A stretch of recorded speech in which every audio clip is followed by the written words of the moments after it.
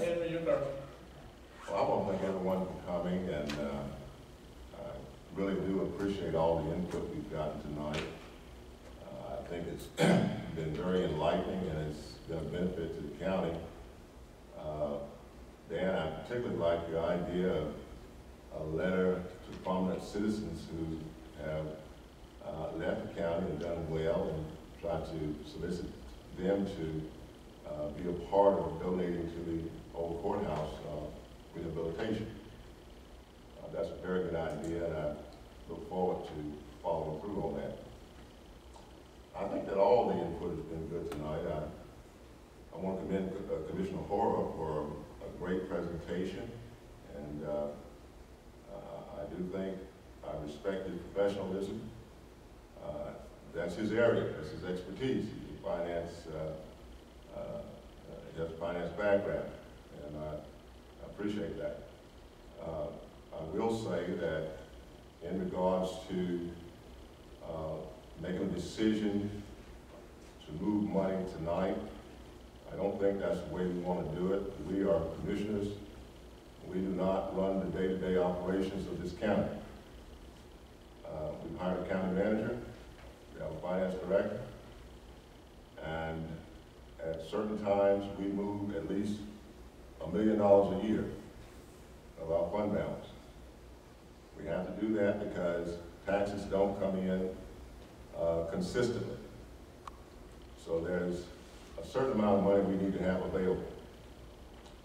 The comment was made tonight that natural gas would certainly be an asset for this county if we would just be a part of building the infrastructure, $250,000.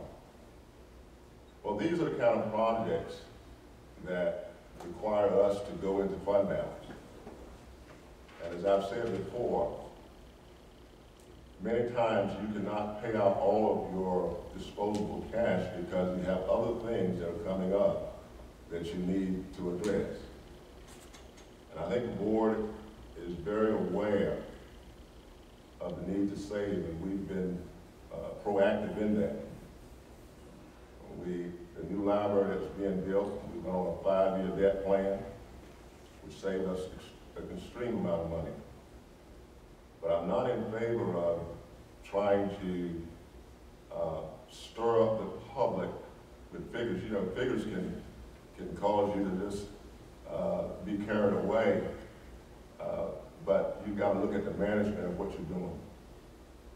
So while I respect Commissioner Hora's expertise, I think we have to be mindful that we have to look at the overall picture of what we're doing in the county and not put ourselves in a position where we'll have to raise taxes because we've expended so much money that we can't do the things that the citizens demand us to do because we don't have that type of leverage.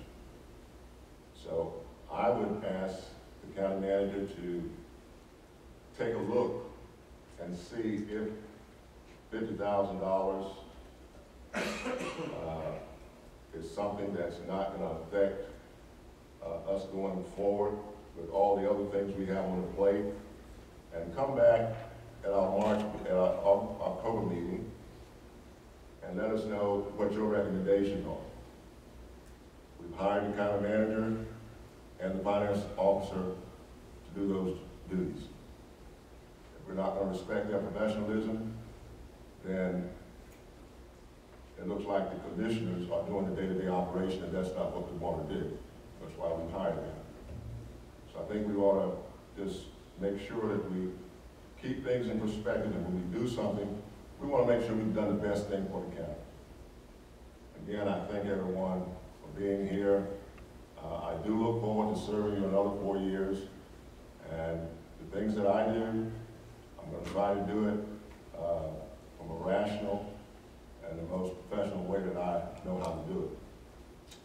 I thank you, and I'll bring you. Thanks, Henry. Henry, Graham, I'll make one more comment. Don't surprise me. Back in January, and I'll address exactly what Henry said, I asked the county manager to prepare a cash flow statement a 12-month cash flow statement. Yes, it did. Yes, it did. I have not seen that yet. That's right. And the reason you do that is addressing exactly what Henry said. You take a cash flow projection, and you look at your cash position. I do that every day with my LOC, line of credit. You have to know what your future is. So this is things that you do to plan. You don't do things haphazardly. You put a lot of thought and forethought into what you're doing. That's why you do those. It's important. But saving money and being responsible carries many different forms of leadership. Thank you. Thank you, John. I'd like to thank everybody being here tonight.